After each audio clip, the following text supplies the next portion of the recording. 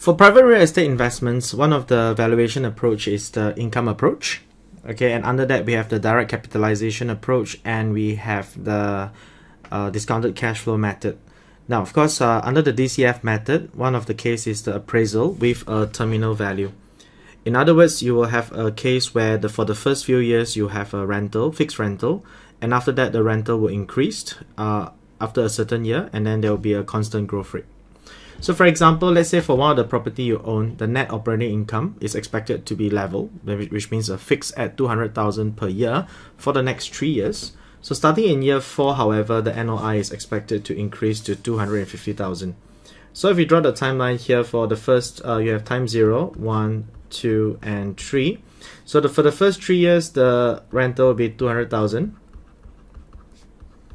Okay, and then from year 4 onwards, okay, the rental will be 250,000, and then after that it will grow at a rate of 3%. So every year after it will be a growth of 3%.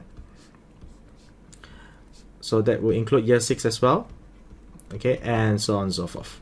So if it's going to grow at this rate, then of course we can calculate the perpetuity value using the direct cap method. So in this case, the property value is also expected to increase at 3% per year after year 3.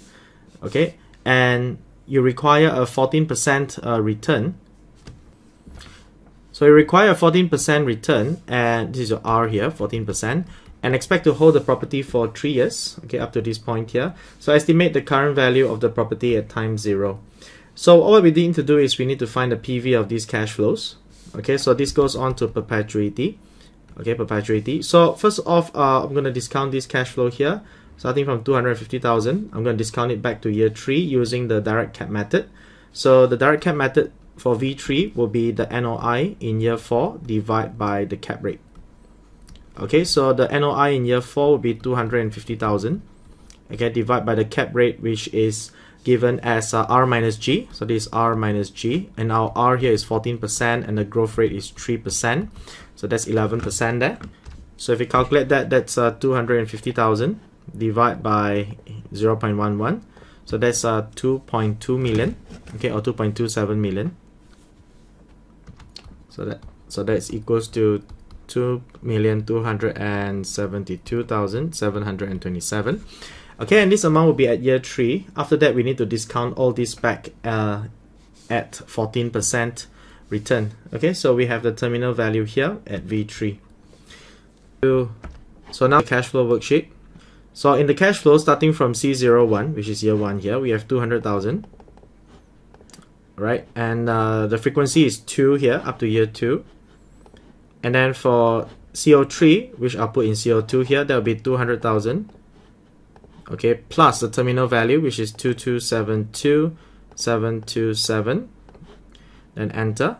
So we have all the cash flows now.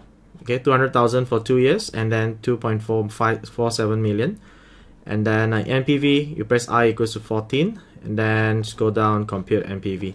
So this is the value of your property. Okay, there's about 1.998 million there.